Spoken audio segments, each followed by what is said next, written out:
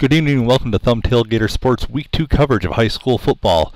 Tonight we're going to start out in the BWAC where the Almont Raiders took on the Capac Chiefs. After a scoreless first quarter, the Almont offense started to kick in.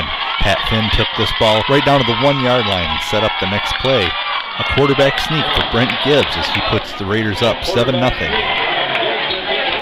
And the Raiders offense never looked back. Kevin Krieger taking this one in for about a 20-yard scamper and in for the touchdown. In a battle of two of last year's tri-champions, it's Almont coming out on top 28-0 over the Capac Chiefs as they get revenge for last year's loss. Our other game of the night featured the Ubly Bearcats hosting the Sandusky Redskins in a clash of Greater Thumb East foes. Turnovers would prove to be costly for the Redskins. We'll go to Eddie Fury for the call. He has a receiver, almost fumbles it, gets it right back, but he does fumble it. Here comes Ubly. Recover with a fumble, number 30 on the far right side.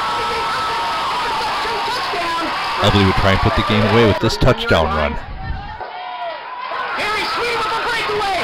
He's leaving. He could be in the field. He goes for the tackle in for the touchdown. Ubly Bearcats, the first offensive touchdown. Swing with the speed. Broke a couple tackles down the field for 31 yards. But the Redskins wouldn't go down without a fight as they score late in the game with this run by Justin Mills.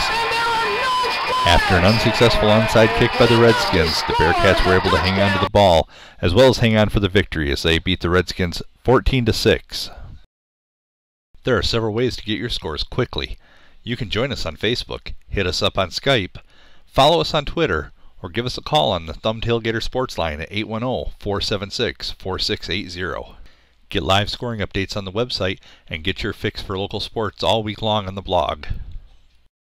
Thumb Tailgater Sports, the most local sports coverage anywhere.